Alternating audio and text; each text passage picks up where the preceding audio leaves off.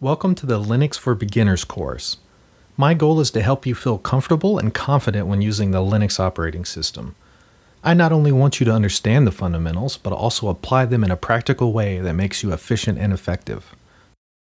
In this course, we'll start out by learning what Linux is, how it came to be, and some of its strengths and weaknesses. Then we'll talk about how to gain access to a Linux system so you have a place to practice your newfound skills. Next, we'll start to really dive into the practical aspects of using the Linux operating system. You'll be introduced to the Linux command line interface and learn when it's appropriate to use and when it's not. We'll cover everything you need to know about files and directories, including how to create, read, update, delete them, and more.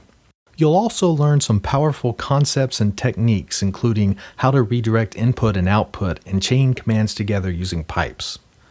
These are just some of the highlights, and we'll be reviewing much more information along the way. By the end of the course, you'll be confident, efficient, and effective when using the Linux operating system.